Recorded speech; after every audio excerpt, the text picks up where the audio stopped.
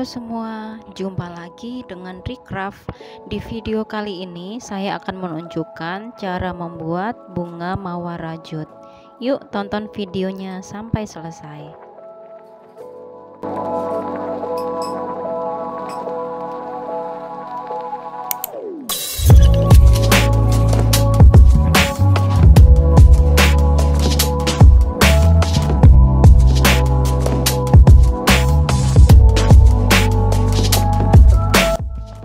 Langkah pertama, slip knot dulu.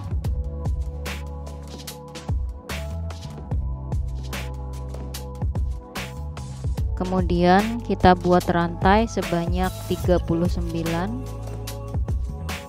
ditambah 3.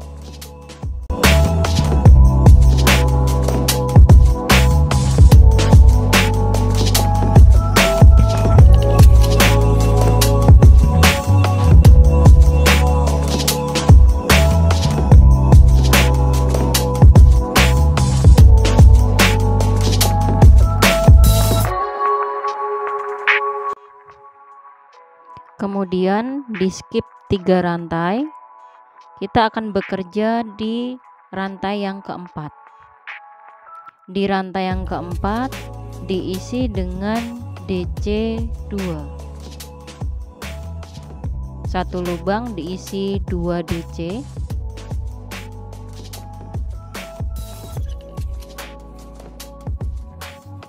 Kemudian skip satu lubang berikutnya 2 DC.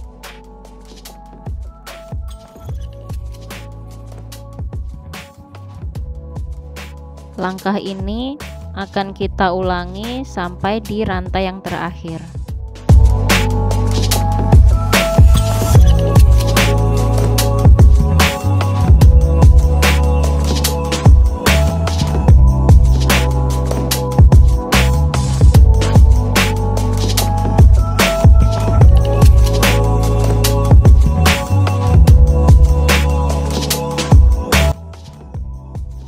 Kemudian CH2 kita balik. Nah, di sini kita akan bekerja di ruang di antara 2 DC yang kita buat tadi.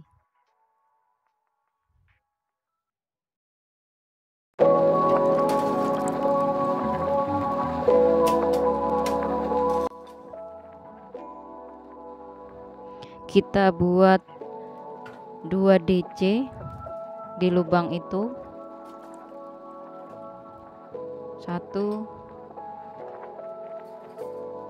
2, kemudian rantai 3, kemudian DC 2 lagi di lubang yang sama.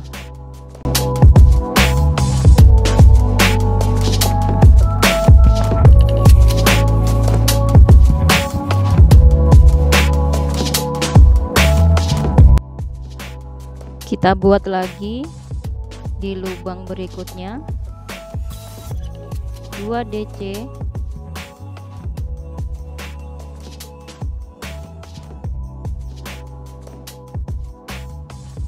rantai 3,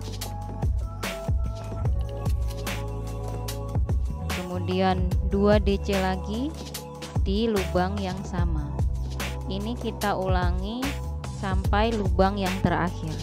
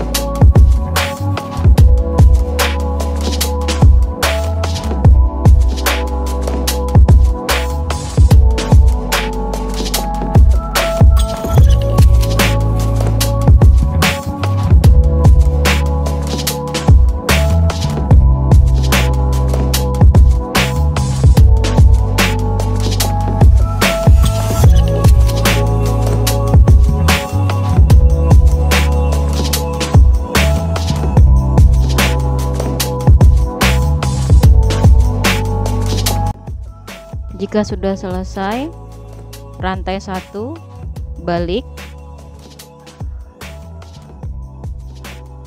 Di lubang yang pertama kita isi dengan SC. Kemudian di lubang yang tadi 3CH ini diisi dengan DC 10.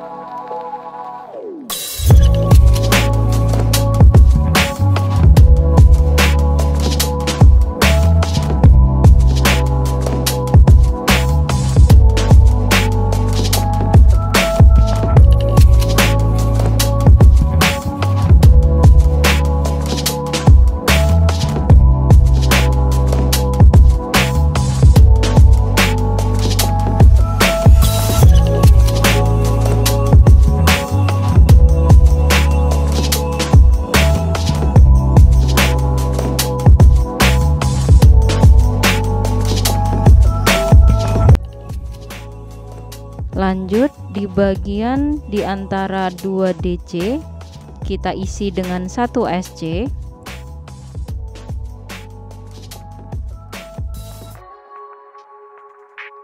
Kemudian di space berikutnya diisi dengan DC 10. Jadi ini kita lakukan sampai di lubang yang terakhir.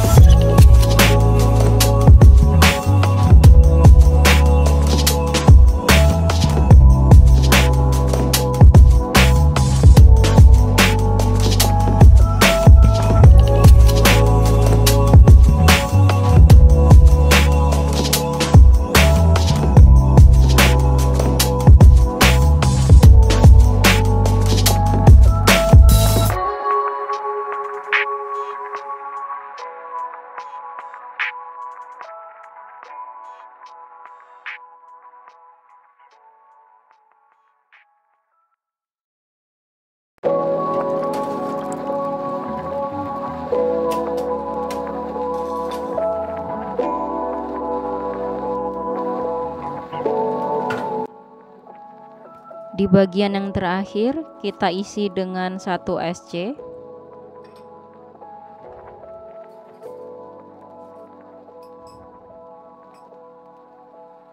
Kemudian 3 rantai.